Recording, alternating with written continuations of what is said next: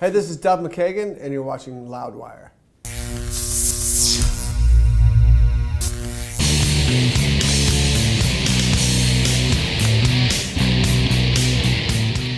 Airports. Take your shoes off and your fucking belt. Take your laptop out of your computer, take your laptop out of your backpack.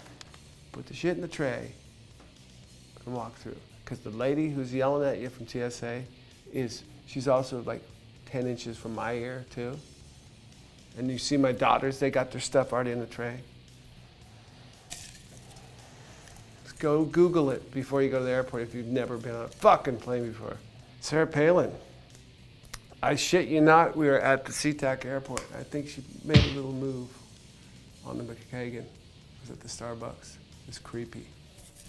She was like leering from afar. Star Wars, nerds. I actually haven't seen that movie, believe it or not. I was in punk rock bands then. Tanning booths. Go there before you go, if you're gonna go to South America, it's our winter. It's their summer.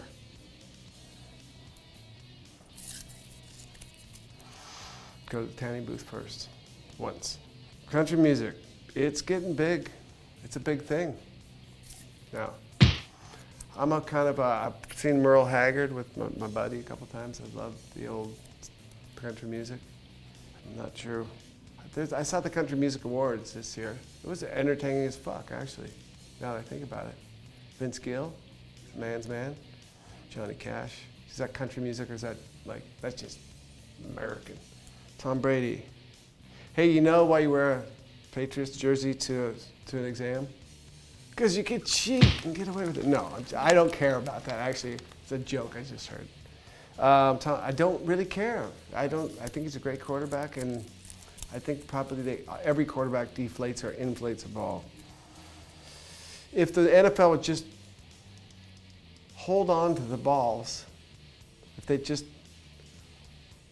keep the balls, cradle the balls in a safe place, that's Kardashians. Fuck. Come on. Miley Cyrus, I backed the fuck out of her. She's great. And I met her dad on stage. And I thought it was like some drunk guy.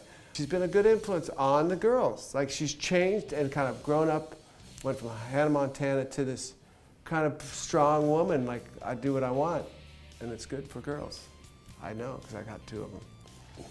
Twitter, so cool, so good. Self-flushing toilets, sounds like a great idea.